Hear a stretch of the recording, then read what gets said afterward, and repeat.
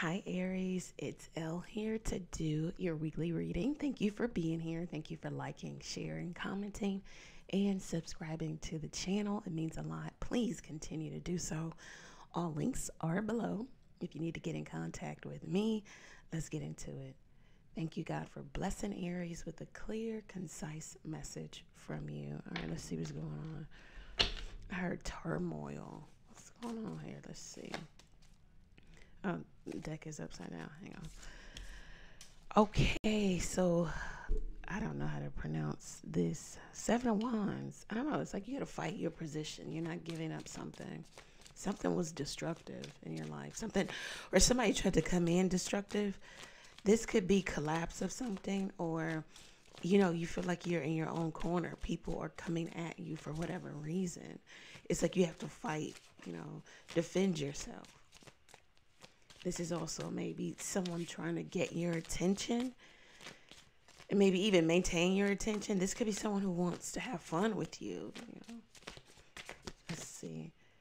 The Death card. So there's like an ending of some type of relationship. Business, personal, family.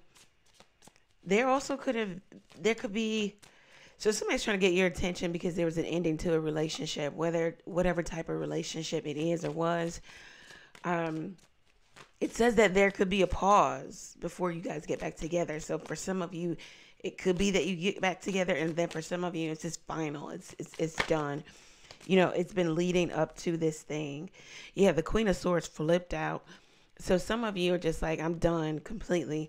I've turned my back to this. It just doesn't make sense for me to stay in this.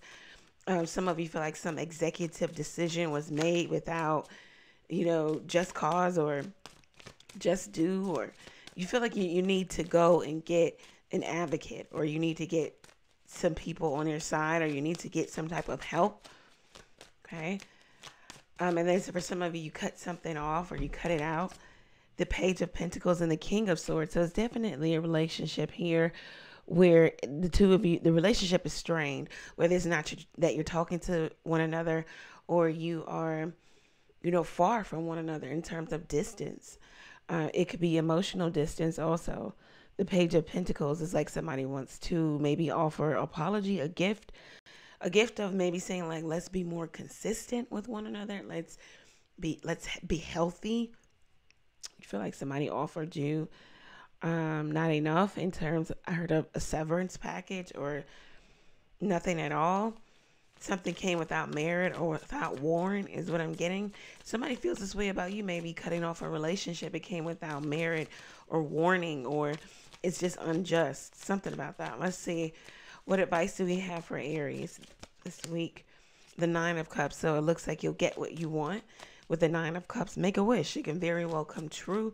You'll find emotional stability by yourself right now. Take some time for yourself.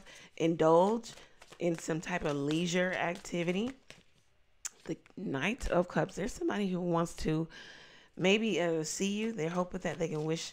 Well, they're hoping and wishing that they get an opportunity to maybe sway you. You know, sway your position. Make you fall in love with them again. They want to take you out on a date. You might even get an invitation. Let's see. Think outside of the box. Think creativity. Can't even say the word. Be creative in your thinking when it comes to work. Some of you could be in the beauty sector. You know, beauty regimen, fashion, makeup, hair. You got to be more creative in terms of something that you're producing. Knight of Swords, we definitely have something or someone coming from the past, very determined, maybe to change your position, change your mind. The Ten of Wands, it could have been maybe a sexual relationship, karmic. It was one where you just continued to stay in the relationship, not knowing where it was going. There could have even been someone who was married. This is a relationship where you have good conversations, good talks. This could be somebody doing energy work. Definitely some negative spells, maybe to get you back. You know, come to me type of energy. Let's see, what else do we have to offer Aries this week? Yeah, Pisces. So the Mystic. And imaginative, compassionate, healing, empathetic. So some of you, if you got feelings, you need to express them with a mystic here. Some of you need to get into a spiritual practice. This could be self-pitying, being illogical, impractical, maybe even escapist, spiritual also, allowing, dreamy. Some of you have aspirations, dreams. You need to put more action behind them. Yeah, Nine of Cups. I don't know if you're going to indulge or overindulge or something of that nature. Definitely could be dealing with water signs. Got Cancer at the bottom of the deck. Feeling sympathetic, comforting, nostalgic, defensive, family oriented, sentimental, moody, receptive, nocturnal, birthing, and tender. So those are some, maybe even a little bit introverted, especially while you're going through something, while you're trying to fight some battle or deal with something, or you're trying to not be the scapegoat in terms of dealing with a particular entity, person, company. It's like you're trying to get yourself in an energy of seeing what your options are. And for some of you, you've cut something off or out, or you've been cut out, or something of that nature. The advice here is for you to make a wish. It could very well come true. Be more creative in your artistic pursuits. Think outside of the box here. The Knight of Swords, also be determined to get something done. Be persuasive in your speech, or someone's going to come at you like that, especially to rekindle or to draw back in. Again, you get like come to me energy, come to me spells. You could go into escapism mode because something, turmoil has happened. So maybe you'll go into, sex and fun and having a good time.